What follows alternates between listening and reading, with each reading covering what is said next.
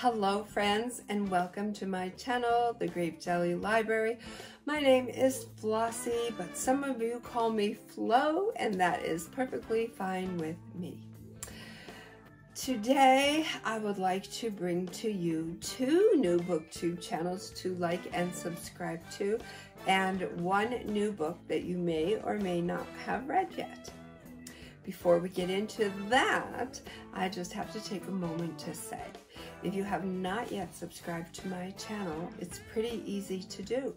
All you have to do is boop, hit that subscribe button, and we are on our way.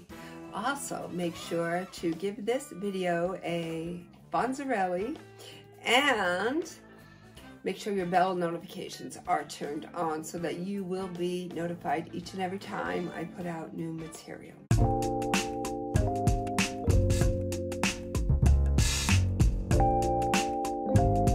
How fun is this video going to be? This is the 4th episode of the Sunday Connection on the Grape Jelly Library. That is where I bring you a new BookTube subscriber and a new book that you may not have read. Today I'm bringing you two BookTube channels because my goodness, they are both so worthy, and I just wanted to get both of their names out there. I find such enjoyment in their channels. I wanted to share that joy with you. The first channel that I am talking about is Clary Gold, C-L-A-R-I, Clary Gold. I will leave both of these channel links in my description. All you have to do is hit that drop down arrow, find down the bottom of my description page their links, click them, it'll take you right on over to their page, and just hit that subscribe button. And yeah. All right, so Clary Gold, she does an excellent job of filming video footage and then bringing that to us. That's why I think she is extremely worthy of our subscription. She has 93 subscribers so far, and let's help her to get those numbers up. Also, I would like to bring to you the channel Mason in the Dark. This is a channel that follows right in the realm of the saying, I wish I knew you sooner so I could love you longer. Well, I wish I found his channel sooner so I could enjoy it longer. He is Fabumundo. Go over to his channel, hit that subscribe button, hit the like button, hit the bell notifications, because he just does a thing. He is witty, he is funny, he is charismatic, he is entertaining, he is all the things, and I am just enamored by his channel. I cannot get enough of it. His channel is right in line with my personality. It is right up my alley, and I love it for so many reasons. I could not possibly name them all. Go over to Mason in the Dark. Check him out. Give him a subscribe. It is my opinion, and it is of my belief that if you head on over to these two channels, that you will be a part of making the world a better place.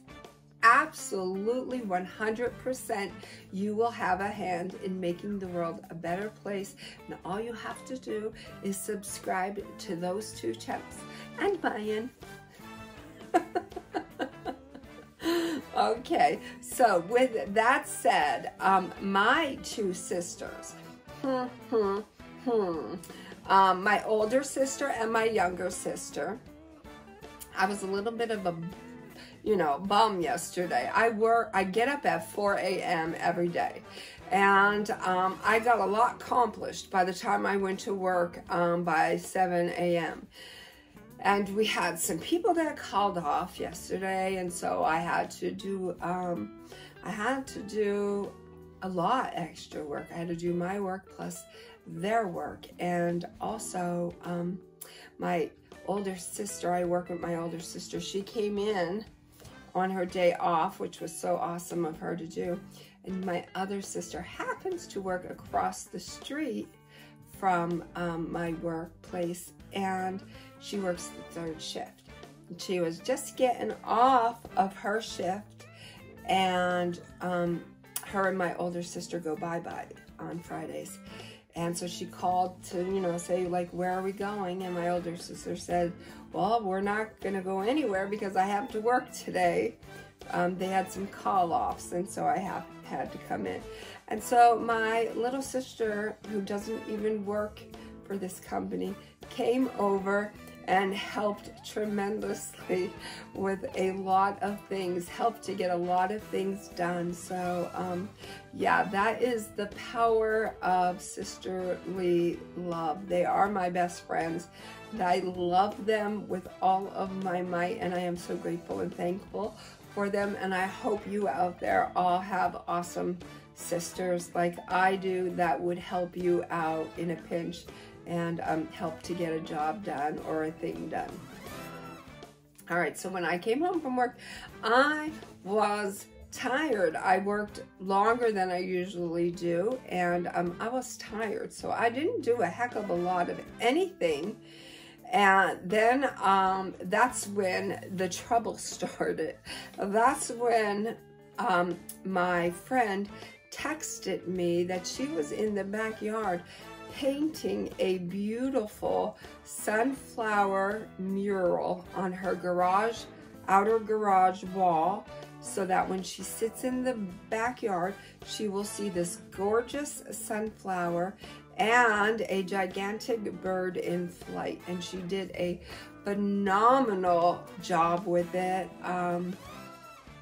Yeah, it is so gorgeous. I feel like it makes my heart happy to see this. And yeah, the way that I feel about homes are, it's your home. Make it yours. Make it unique.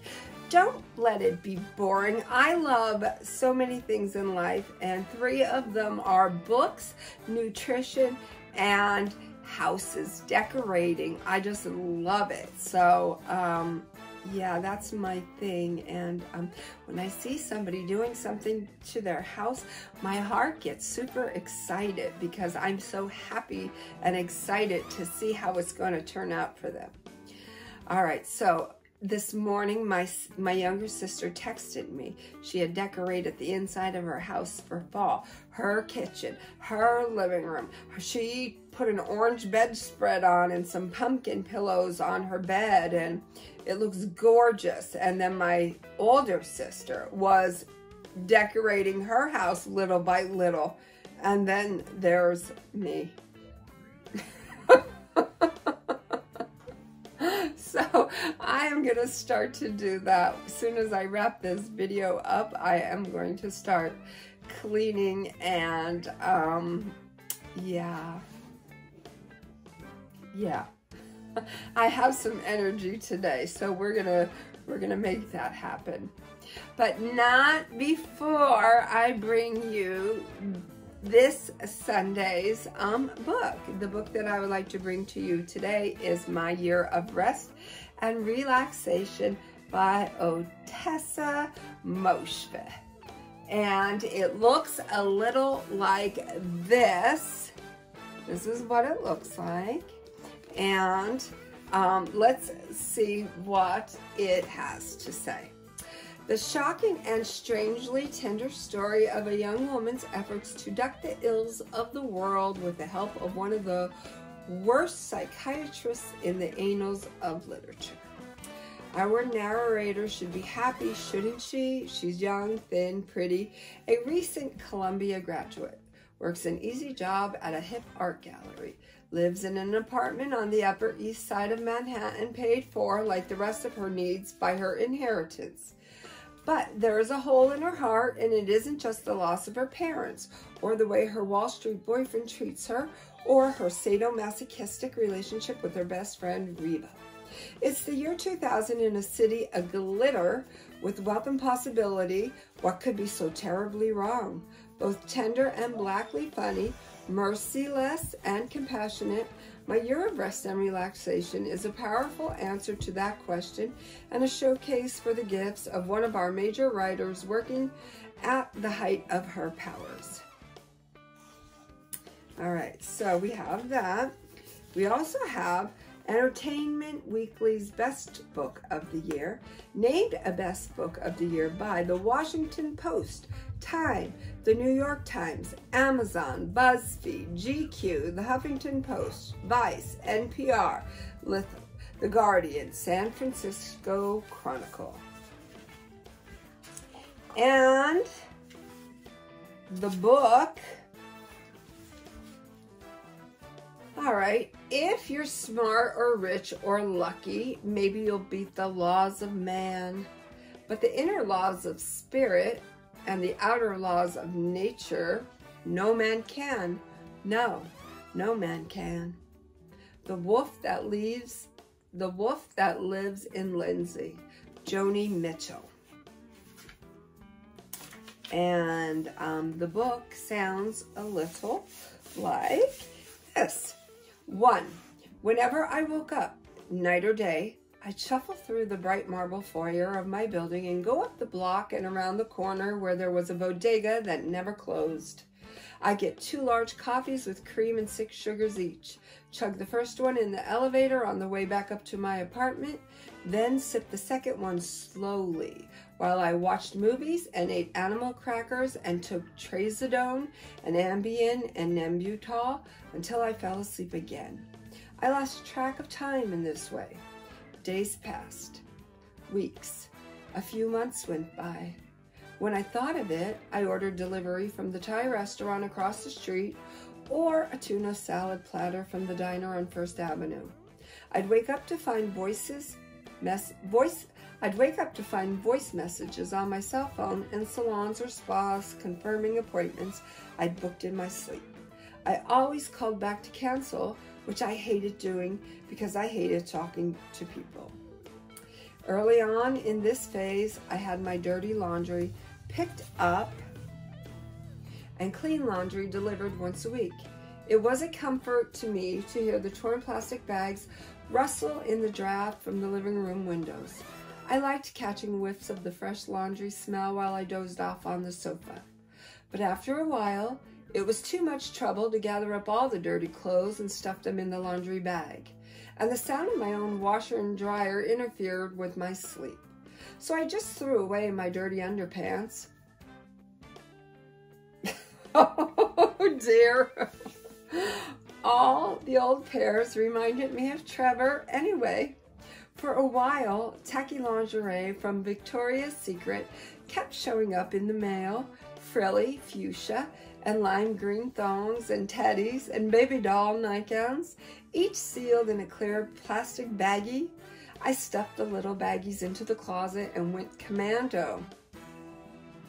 Okay, an occasional package from Barney's and Saks provided me with men's pajamas and other things I couldn't remember ordering, cashmere socks, graphic t-shirts, designer jeans. All right, so there's a reason why I bought this book. I bought it because I was on board when I read that, and upon further reading, I am still on board. I hope to get to this book in February. I think February would be a good book reading month for this book. Comment below, let me know, would you be interested in putting this book on your TBR, or is it a hard pass for you? Until my next video, know that I love you. Be well, be good, and be reading.